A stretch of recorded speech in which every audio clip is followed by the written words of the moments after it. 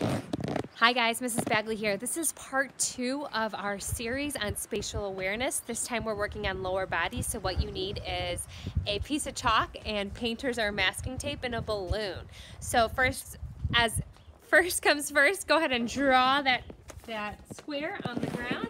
My daughter is standing inside it. That is basically just giving a visual cue for your son or daughter to help assist with their spatial awareness. So go ahead, Evie, and bring that balloon in front of Reese.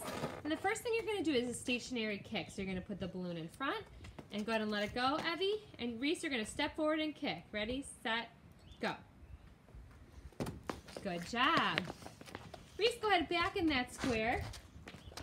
And the second thing you're going to do is we're going to do a drop kick. So your son or daughter is going to have to track the ball and kick it. And what I love about using a balloon is it's lighter than a ball and easier for them to work with. The drop is slower. Okay, Evie, can you drop that ball? And Reese, I want you to kick it to me. Ready, set, go. Kick. Excellent. All right, and the third skill we're going to do is you're going to hand the ball to your son or daughter.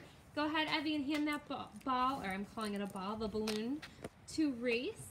And you're going to drop it and kick it. Ready, set, go, Reese. Excellent work.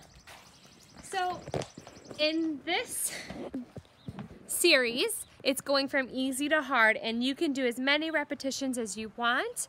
You can go through each skill one time, or you can stay on one skill if you want to continue to do more of a blocked practice. If your son or daughter needs upper extremity assistance or hand assistance for this skill, you can have them hold on to, like if you stand in a door well, onto the door, or you know, if you're next to the refrigerator, sometimes the refrigerator handle works pretty well. And then they can work on developing unilateral stance or balance while they're working on spatial awareness. Thanks so much for working with me today, and I look forward to seeing you all soon.